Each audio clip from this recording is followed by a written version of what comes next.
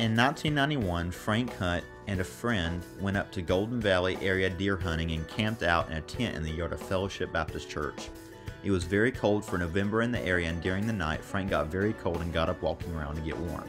He happened to get up to look towards the church and noticed that the lights were on in the church, and he figured that he would go inside and get warm. Maybe he walked the 50 feet or so from his friends in the campsite over to the church, and he heard singing and coming inside the church. When he got to the door, he could still hear singing coming from inside of the church, but the door's latch was fastened from the outside. He said he thought to himself, to see what was going on inside the church and maybe to get warm. But when he unlatched the door and opened the door, the church was not only dark, but there was no one there. He said the hair stood up on the back of his neck because he had clearly heard people singing inside the church, and he knew for a fact the lights had been on in the church when he came out of the tent that he was sharing with his friend. He said when he went back to the tent and woke up his friend, when they looked towards the church, the windows were again aglow with light, and singing could be very clearly heard from the church. He and his friend walked back over and looked inside, and of course were no lights, and no one was there.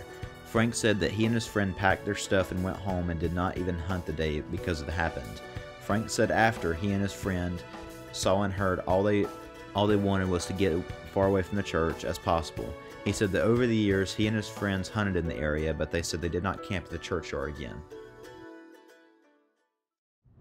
Hey guys, it's Dylan, and we are on our way right now to the Fellowship Baptist Church in Golden Valley, North Carolina.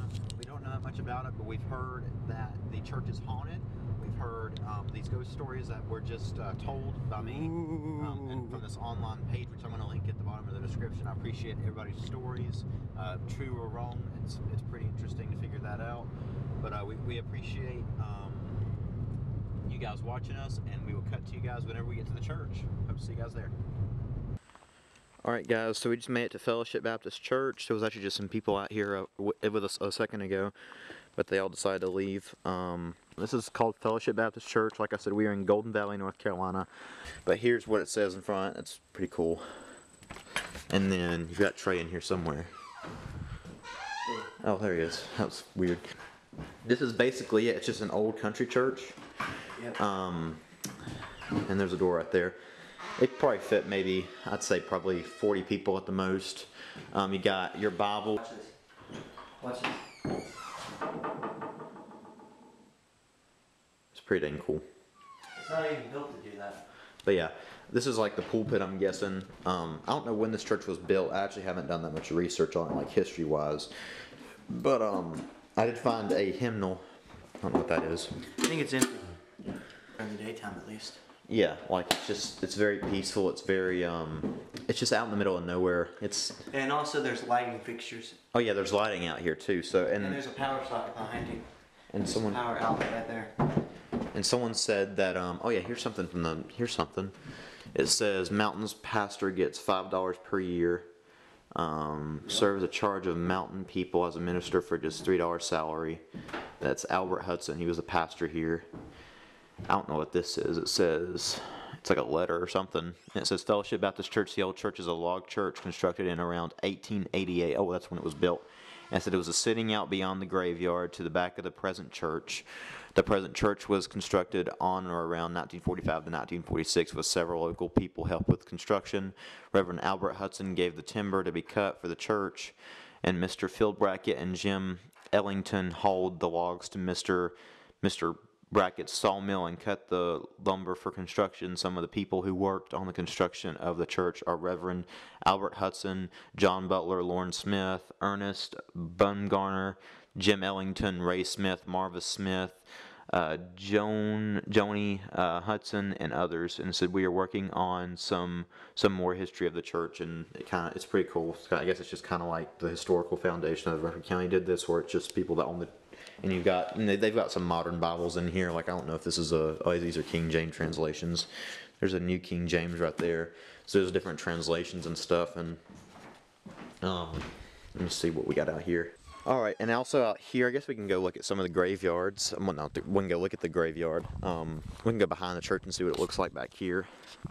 This is what it looks like from behind, and it's actually built on rock. That's pretty cool. So yeah. But yeah, we'll come over here to where the graveyard is. An old well pump.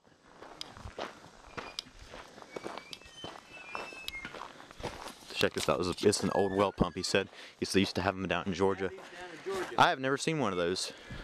Oh, it's pretty cool. It's pumping water. Get yourself a drink if you want. Fresh water. That's pretty awesome. You had to keep pumping it down in Georgia.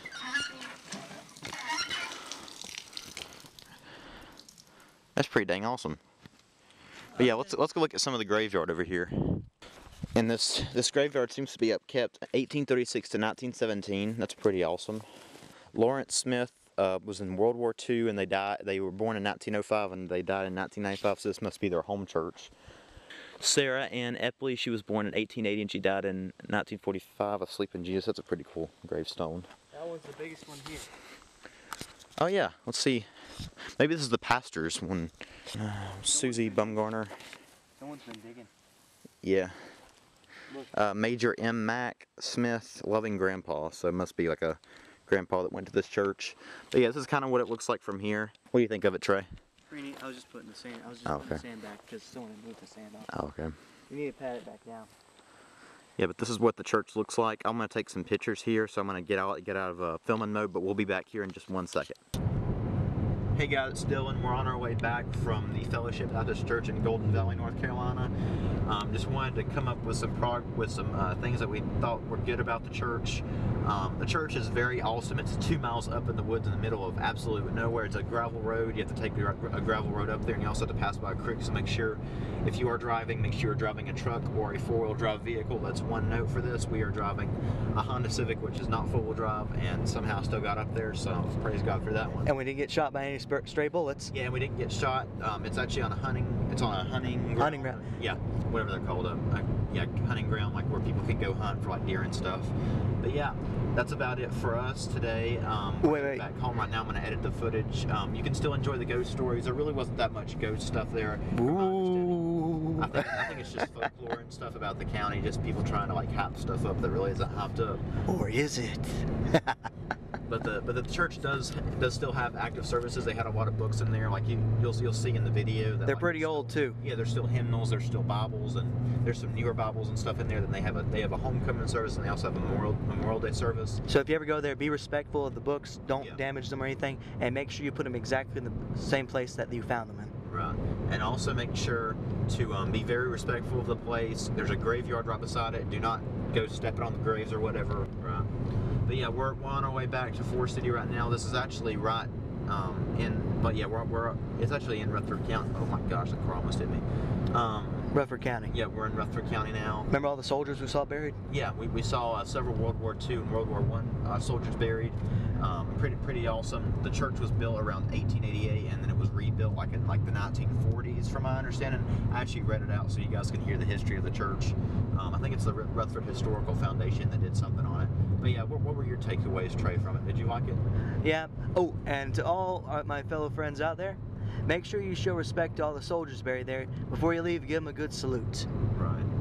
But anyways, that is our take from the Fellowship Baptist Church in Golden Valley, North Carolina. If you guys want more videos like this of us going and exploring places and just going out and seeing places. Hey, look, there's another flag. Yeah, be sure to give us a like on this YouTube video or whatever platform we're on right now. We hope you enjoy this video, and we'll see you soon. Bye, guys.